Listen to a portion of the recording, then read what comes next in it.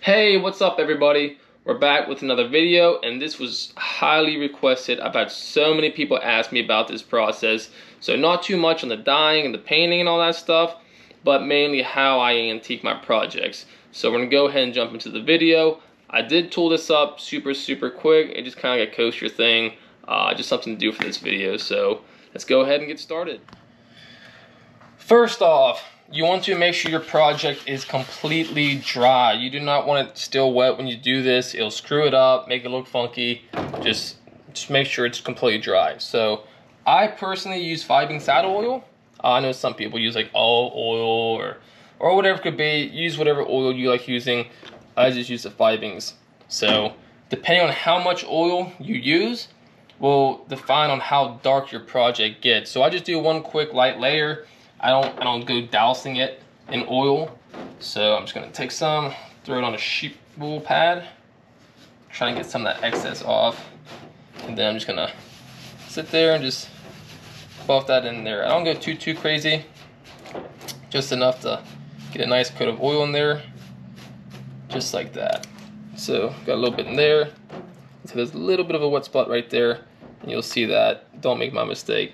It got a little bit wet right there, you can see that. But so we're gonna go ahead, we're going to let this soak in, and then we'll come back to the second part. The oil has soaked in pretty well, so now what I'm gonna do is go ahead and start dyeing. So I like using these brushes with long stems on them. Well, not stems, but I guess the brush part itself.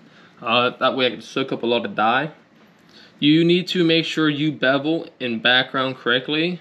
Otherwise, what's going to happen, you load this dye brush up full of dye and you just touch that, it's going to bleed up all over your project.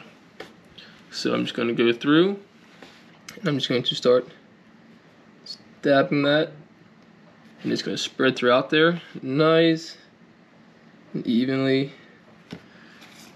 Give yourself a nice look there. So, but yes, please, just when you go to do this, make sure that your backgrounding, your beveling, and everything you do is as just clean as possible, because otherwise you're going to touch that and it's going to go over your floral. And yeah, I've had that happen to me in the past. It was before back when I used to use some of the craft tools.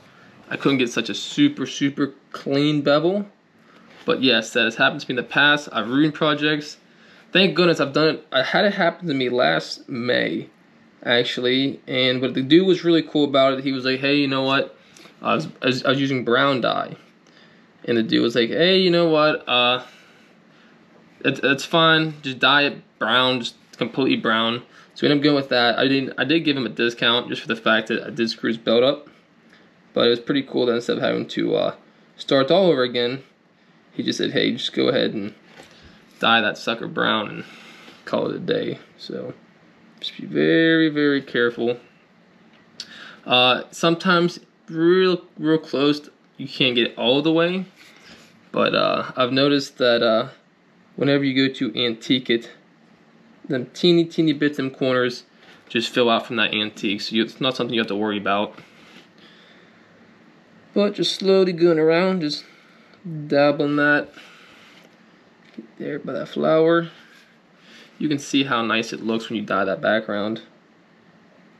You can use brown, black. I mean, I've seen people not even background, just go ahead and they paint it, and it looks super slick, super nice. So we're just about done dyeing this background here. Alright, yeah, so the background's dyed. You can see how that looks. I'm going to go ahead and dye the border now. I'm going to use this Cordovan. It's called, I forget something. It's a huge project that I had to dye it. Did not need as much dye as I thought, so now I have this giant bottle. And I just use it all the time to get rid of it. But so for these borders, I don't do an actual border. I kind of just let my floral be my border. I just like the way it looks. I think it looks really slick. I'll use just 2 different size brushes, one to get the main part, and then one to get down in the corners. So move your black dye, because I've had this happen to me before. I've actually dipped it in the wrong dye cap and yeah, it was not good. So I'm gonna take a little bit of that dye.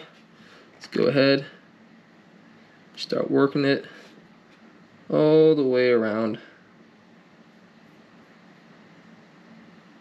So just be careful. You do not, I mean, after you get done complete tooling up a project, you don't want to make a mistake with your dye and completely screw up the entire project. So, especially when it comes to doing the background, dyeing the background, that can be so nerve-wracking sometimes. Because you just do not want to mess up, because if you mess up, you're pretty much on the last steps to finishing a project. So the hours you sat there and put in that project can just kind of go down the drain if you screw up. So slowly going around, trying to get a nice even coat. I've noticed I know some people who don't oil their projects, and I've also noticed that when you do oil them, so light coating, the dye spreads evenly and looks a lot more even. Where in the past, where I haven't oiled, sometimes the dye will come out blotchy. It just won't look well.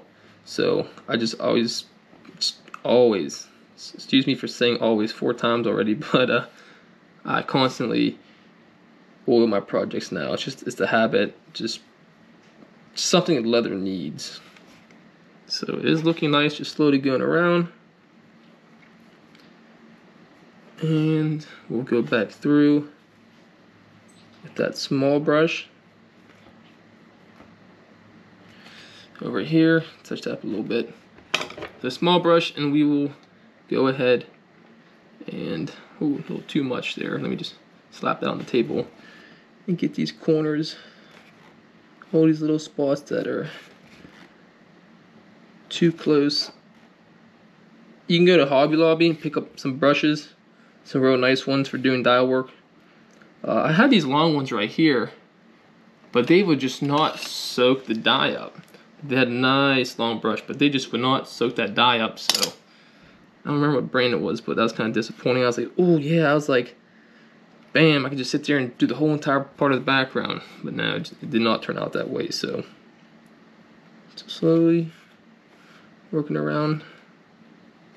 So now what I'm going to do, I'm just going to set this to the side for a little bit. I'm going to let that dye dry out, and then we're going to come back and it's ready to be antiqued. So we're ready to antique. I don't use any resist. I used to use it back a while ago. I don't used to use the liquid antique, but this is the way I do it now. So I use the Fibings dark brown paste antique. Sometimes I use the medium brown, but it's more than often the dark brown. So what I'm going to do now, I'm going to grab the older one, take a little bit out, and then I'm just going to sit there and just work it in. If you're going to be painting anything, do that before you antique. So, but yeah, I don't use any resist. I just like how it looks without it. So sit there and work that into there.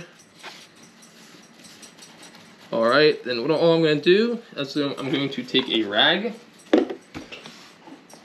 I'm just going to wipe off the top layer first with a rag. Do a nice even. I'm going to be digging down into it too much just yet. So go around there, take as much out the top as you can.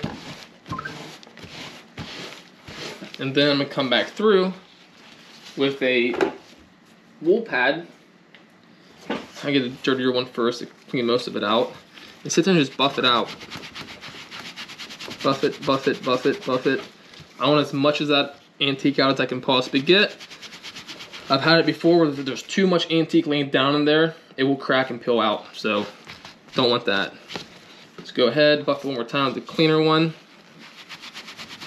Just like that. That is looking fantastic. So, alright, that's pretty much that. I'm going to go ahead and let that sucker dry, and then we'll come back and I'll show you the next 2 steps that I do to it. The antique is dry. So now what I like to do, I like to take a little bit of tan coat and put it on a rag. Just a little bit. I don't be too generous with it. And I like to rub that in. I don't want it sitting down in the leather. I'm just going to buff the top off and clean up that excess antique. So just going over the top real quick, buffing that out. Just like that. Sweet. So I'm gonna go ahead, I'm going to let that dry, and then we'll come back for the final finish.